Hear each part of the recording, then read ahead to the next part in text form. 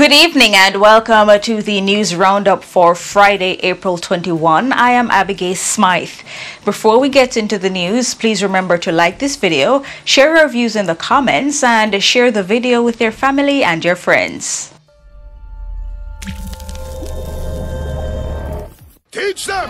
Always make sure the message reach them! Now for the news in detail.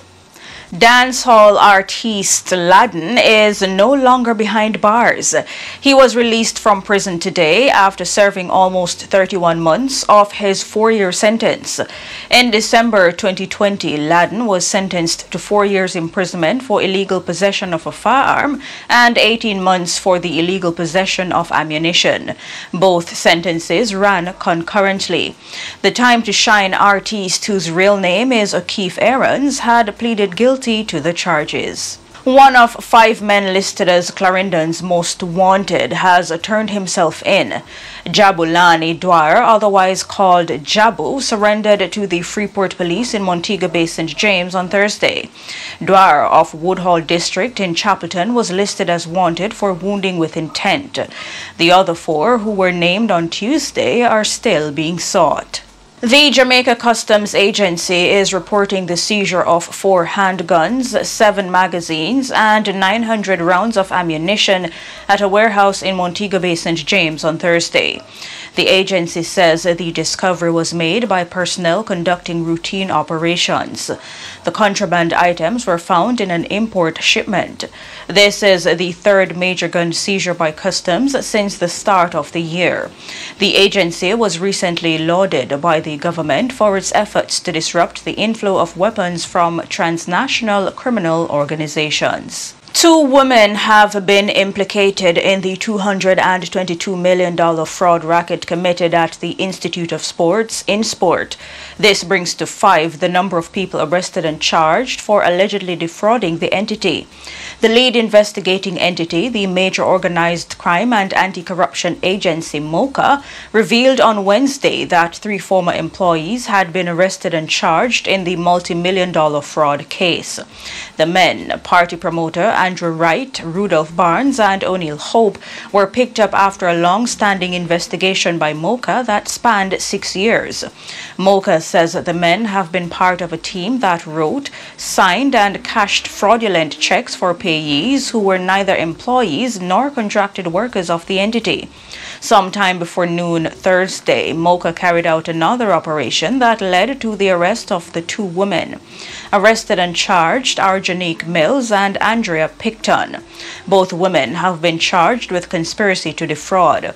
MOCA says Mills is also facing an additional charge of forgery. MOCA was called in to carry out a fraud investigation at InSport following an internal audit by the Institute in 2017. The period under probe was 2011 to 2017. The Supreme Court lifted an injunction against former director and shareholder of Stocks and Securities Limited, Hugh Croskery, on Thursday. On January 25, the Financial Services Commission obtained an injunction against Mr. Croskery, restraining him from dealing with any asset of the company pending a civil suit. The injunction order was also obtained against other directors, but Mr. Croskery challenged the court order. His attorneys argued in court that he was unaware of any fraudulent activities associated with SSL and at all times had acted in good faith. One of the attorneys representing Mr. Croskery, Peter Champagny KC, said they were successful in arguing that the injunction was redundant since their client had resigned as a director of SSL. Supreme Court Judge Stephanie Jackson Hazley also ordered the Financial Services Commission to pay Mr. Croskery's legal costs. Minister of Legal and Constitutional Affairs Marlene Malahoo Ford is urging young Jamaicans to get enumerated to ensure their names are on the voters list in time for the upcoming referendum on whether the country should become a republic. The Constitutional Reform Committee is hoping to hold the referendum before the country's next general election, which is constitutionally due by September 2025. The vote would be only the 2nd referendum in the country's history since the introduction of universal adult suffrage in 1944. The last referendum was held in 1961 and saw Jamaicans voting to leave the West Indies Federation. Meanwhile, the committee's youth representative, Sujay Boswell, is encouraging young people to participate in the ongoing process.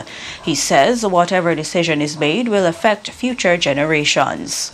In business, the Economic Commission for Latin America and the Caribbean is predicting that regional economies will grow by 1.2% this year as they face a complex external scenario marked by low growth in economic activity and global trade.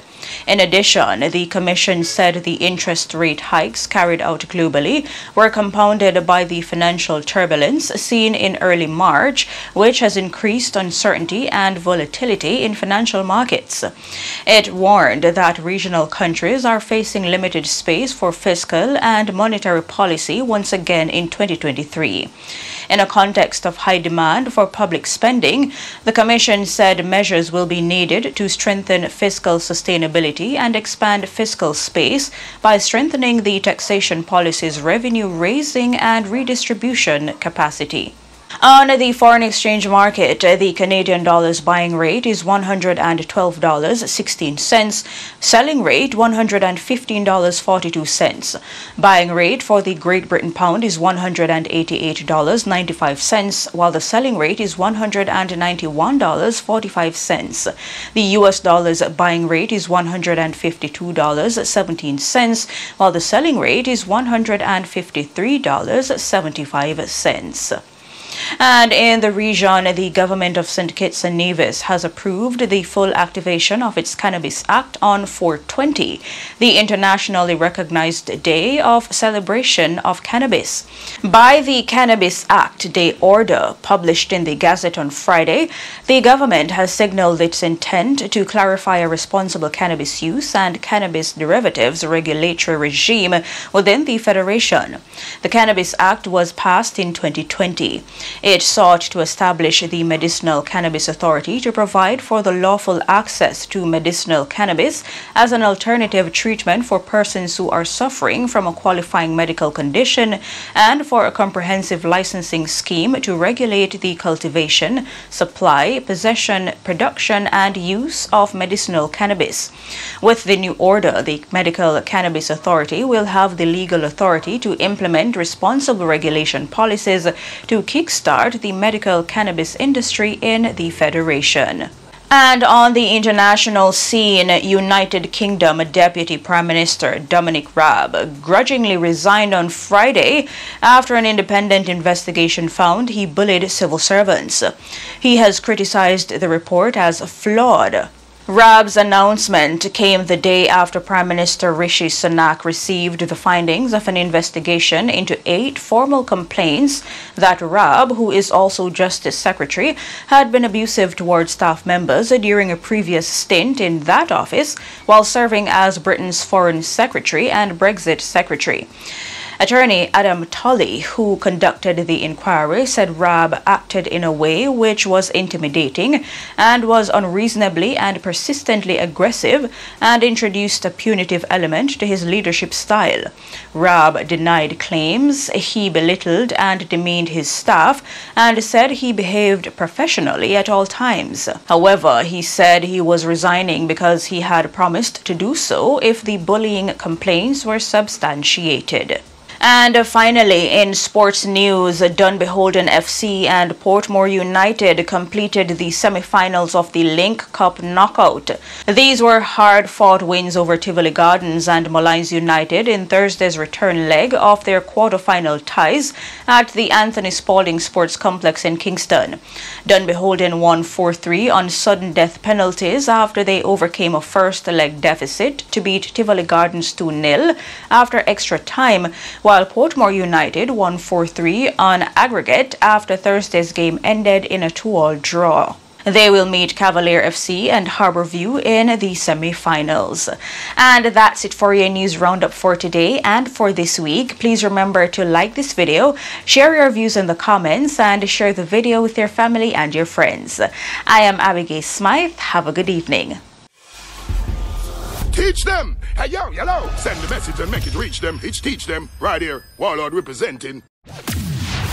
Thank you for watching. Like the video before you go. Please subscribe if you haven't done so. And remember to share the video with your friends and family. And browse the channel for more quality content. Until next time, walk good, my friends. Teach them.